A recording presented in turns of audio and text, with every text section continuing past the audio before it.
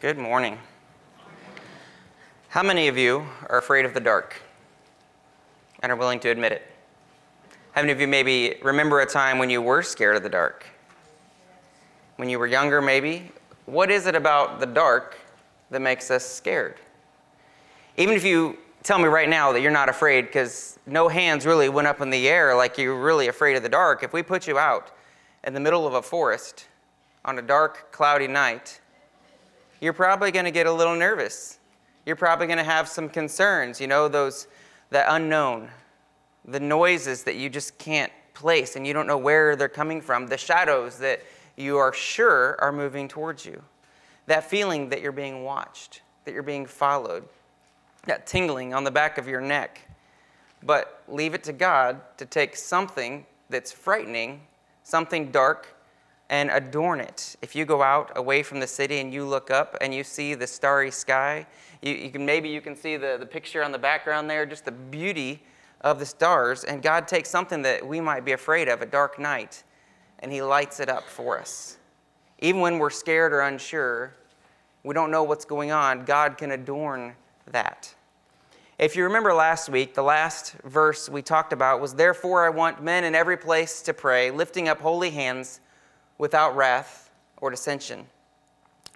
I sort of gender neutralized that to say we all need to be in prayer. And this week I especially want the men to be in prayer. Obeying that verse, guys, be praying, lifting up holy hands, because if you've looked ahead at this week's passage, you'll know why us guys need some more prayer this week. This week our passage is one of much debate and can get a little intense. At a passing skim through, we see that women should be dressed modestly and do good works around the house, of course. They should be quiet and submissive. Our passage seems to indicate that all women are good for is staying at home quietly, birthing the children, taking care of us men, and anything we do wrong is probably their fault. We're going to look more closely at that. Guys, as I said, be praying, and if you need to move a couple seats away for a little while, go ahead and do that. But first, let's pray and let's read the passage. God, I pray you be with us today. Lord, help us to look at this letter that was passed down. Help us to see the insights that Paul intended for Timothy and that you intended to pass down through the generations. God, I pray that we would look at this and see what you want us to see, Lord. I thank you for passing this letter down through the years so we could have it, and I pray you be with us today. In Jesus' name, amen. We're in 1 Timothy chapter 2, verses 9 through 15. "Likewise, I want women to adorn themselves with proper clothing, modestly and discreetly, not with braided hair and gold or pearls or costly garments, but rather by means of good works, as is proper for women making a claim to godliness. A woman must quietly receive instruction with entire submissiveness, but I do not allow a woman to teach or exercise authority over a man, but to remain quiet. For it was Adam who was first created, and then Eve, and it was not Adam who was deceived, but the woman, being deceived, fell into transgression. But women will be preserved through the bearing of children if they continue in faith and love and sanctity with self-restraint." Let's break this down. Verse 9 and 10 speak about modesty. And first of all, let's notice this verse, how it starts. He says, I want women to, on and on and on. This letter is from Paul, an apostle of Christ Jesus, to Timothy, an up-and-coming preacher of this church that Paul helped get started. Paul is writing that to help Timothy, this young leader, with all the stress and responsibility that comes with being a church leader, being a young church leader at that. There was a lot of cultural connection with what Paul was saying. Various cults that were going on in the communities that dressed certain ways and had certain braids and certain garments and certain fancy things. There were temples around to the false gods. There was a correlation between the clothing and the braids and these temples. Your personal decor could represent something that you didn't want to represent. There were, in that time, a lot of temple prostitution going on. Instead of working to ordain their outside and possibly be misconstrued or connected with something they didn't want to be connected with, these cults and the temple prostitutes, or to catch someone's eye for all the wrong reasons, the focus that Paul is pushing and encouraging Timothy to push and encourage the people at his church is on service. What Paul is pushing is be doing good works. And that is how we should adorn ourselves. We should do the good works so that our spirit, that we follow God, our insides match our outsides. Now, instead of working to adorn the outside, we work to adorn our inside. I will say that we probably all, when we get dressed up nice, we feel good. You put on your nice clothes to go out to a show or out to dinner, and you feel nice. You know, when I get really dressed up and I comb my hair real nice, I feel like James Bond sometimes. But we have to be careful how we are perceived. How is the outside adornment being seen by others around us? I may think of myself as James Bond, the suave, smooth, super spy with the cool gadgets and the nice car, not a Ford Taurus. But others, the other side of that coin, people may see James Bond and all they think of is the ladies' man, the killer. And there are some nuances that go along with James Bond that I don't want to be affiliated with. I, like Paul, want women to dress modestly. But more than that, I desire for all of us, in all aspects of our life, to represent Christ through our actions and through our service. I put jokes in this week's sermon very intentionally and highlighted them with yellow so that I could kind of lighten things up a little bit. So here's joke number 1. A burglar breaks into a house. He's being all quiet and sneaky and ninja-like and looking for valuables, and he hears a voice that says, "Jesus is watching." He freezes and looks around and doesn't see anybody. Then he hears it again, "Jesus is watching," and he says, "Who's there?" And over in the corner, a bird cage, the bird replies, "Moses." The man says, "What kind of person names their bird Moses?" And the bird replies, "The kind of person who names their Rottweiler Jesus."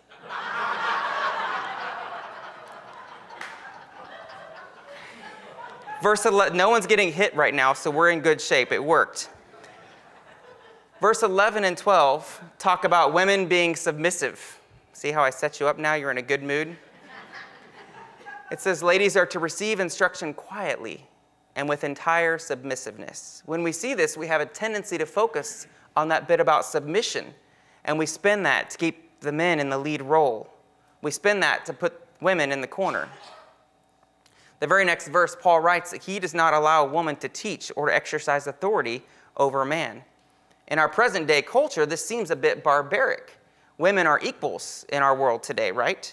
However, if you were to look even a little bit into our past, reading this passage wouldn't have been a big deal at all. Of course the woman is submissive to her husband. Of course the woman obeys her husband and follows that. The attitude of quietness that he mentions in verses 11 and 12 rules out teaching, and the attitude of submissiveness rules out exercising authority. That can strike us as off. But if we look back a few years, it's not so bad. And if we look back even farther, it's even less bad. This isn't a surprise or a debated topic to the people the letter was first written to, because Jews and Greeks didn't permit women to teach. It wasn't a shock at all. Interesting to note, the same attitude of quiet and submissiveness that Paul's talking about here for women is also expected of the young men who are training under the rabbis. Quiet and submissive, they will learn. But then they go out and are the authorities. This quiet and this submission that Paul talks about are concerning the learning environment only, not life in general. Paul is teaching Timothy what Paul does in order to help Timothy as he works to lead the church. Women teachers weren't a thing in their societies. Allowing women to teach would have been counterproductive for the church because that was so against the norm that would have turned people off very strictly to Christianity.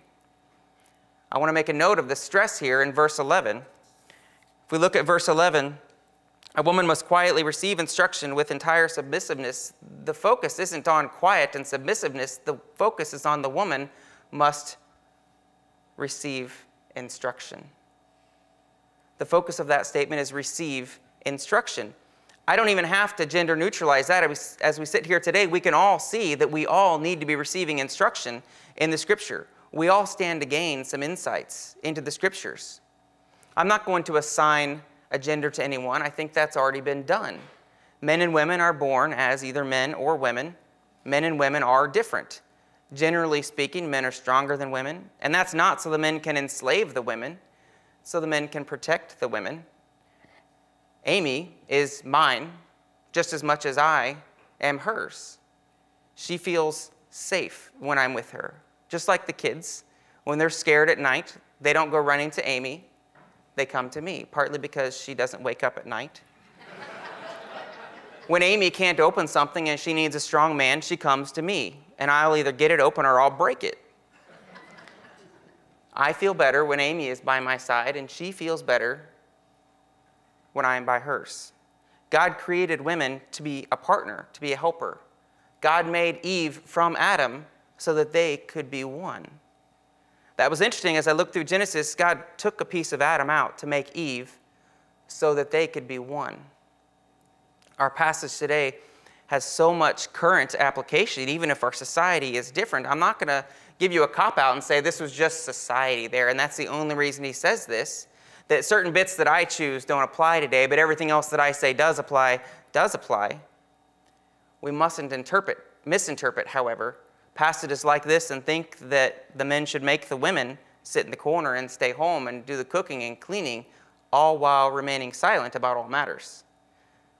That is not even the case for the well-respected Proverbs 31 wife. Have you heard of her? Let's take a look at what Proverbs says. Now, this was Solomon. He was pretty wise, and let's see what he wrote, and if he wrote that the woman should stay at home and do nothing. This is in Proverbs 31. An excellent wife who can find, for her worth is far above jewels. The heart of her husband trusts in her, and he will have no lack of gain. She does him good and not evil all the days of her life. She looks for wool and flax, and works with her hands in delight. She is like merchant ships. She brings her food from afar. She rises also while it is still night and gives food to her household and portions it to her maidens. She considers a field and buys it. From her earnings she plants a vineyard. She girds herself with strength and makes her arms strong. She senses that her gain is good. Her lamp does not go out at night. She stretches out her hands to the distaff, and her hands grasp the spindle. She extends her hand to the poor, and she stretches out her hands to the needy. She is not afraid of the snow for her household, for all her household are clothed with scarlet. She makes coverings for herself. Her clothing is fine linen and purple. Her husband is known in the gates, where he sits among the elders of the land. She makes linen garments and sells them, and supplies belts to the tradesmen. Strength and dignity are her clothing, and she smiles at the future. She opens her mouth in wisdom, and the teaching of kindness is on her tongue. She looks well to the ways of her household and does not eat the bread of idleness. Her children rise up and bless her. Her husband also, and he praises her, saying, many daughters have done nobly, but you excel them all. Charm is deceitful and beauty is vain, but a woman who fears the Lord shall be praised. Give her the product of her hands, and let her works praise her in the gates. Let her works praise her in the gates. It's the same focus that Solomon gives, that kind of model of a wife that seems unattainable, that same focus on works as what Paul is mentioning here. Culture is not the control of how we interpret and live the scriptures, but it is the target of how we do so. A man came to the pastor after church, and he said, could you say a prayer for my hearing? So the pastor, of course, a godly man, reaches up, puts his hands on the man's ears, and says a prayer. And after he says amen, after a few minutes, several minutes of a good healing prayer for the man's hearing, takes his hands off and says, how's your hearing? I don't know, it's not till Tuesday. The next section talks about giving birth. See, I had to butter you up again for this one. Women will be preserved through the bearing of children. Childbearing, that's something I can't argue with. Women bear children. Men don't. However, the attitude that we sometimes get is that all women are good for is bearing children. Stick them at home in the kitchen, make me a sandwich, clean it up, pop out the babies. That feels cheap to me. There's a lot more to that. Just watching the things that Amy does and has to put up with and hearing the phone calls that I get of children screaming, I'm probably the only one who get those phone calls. There's so much more that goes on at home. We don't want to minimize the women's value. Even if at home is where the husband and wife decide is best for their family, for the wife to stay while he goes out and earns the living while she takes care of the kids and raises them up right. Even if that's what they decide, there's so much more. At some point, every single one of us in here relied on a woman, at least for a little bit. We don't want to minimize the woman's value, and we don't want to be perceived as minimizing the woman's value because people are watching us. Let's look at a few women in Scripture. Esther, she was a queen, and she highly served her people. She saved them because of her boldness and not sitting quietly in a corner. Priscilla was a friend of Paul's from Ephesus, who also, along with her husband, helped train up Apollos, who went on to spread the gospel further than they would have been able to. Eve was placed to help do work with Adam and be the perfect partner. Anna was a prophetess, mentioned in Luke chapter 2, who after her husband passed away, she never left the temple, serving, praying, fasting. Dorcas in Acts 9 was a disciple who was known for her kindness and all that she continually did for others, known for her service. Lydia in Acts 16 was a leader of the church. She was the wealthy lady who opened up her home and her wealth so that people could meet, and she supported the missions of Paul and Silas as they went out and spread the gospel. Philip's daughters were prophetesses. Nympha was spoken of in Colossians 4, another wealthy lady who opened up her home and allowed the church to gather there. David's wife Abigail was wise and discerning. She helped David make good choices. Elizabeth, Zechariah's wife, ministered to Mary in Luke 1 when she needed it. Peter's wife was unnamed, but she served Jesus and the guys. In Mark chapter 1, Susanna and Joanna, Luke 8, are among others who helped serve Jesus and the guys. We're all called to do something. These women, they probably did a great job at raising their children, managing their household, and whatever else they were called to do that was culturally acceptable for women to do in that day. But look at what else they did. Look at what else these women are known for, and they might not have thought they were doing much. But here we are, all these years later, and we're still looking at their example. Their insides matched their outsides.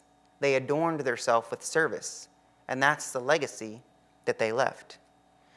It would be unfortunate if our debate about women's roles prevents us from seeing the broad teaching of this passage about prayer and modesty and good deeds and the command for women to learn the moral qualities described in verse 15. We can debate different situations where different things will and won't work. In an ideal world, God would still be wandering around with Adam and Eve in the garden. We work with what we've got, and what we've got is the gospel.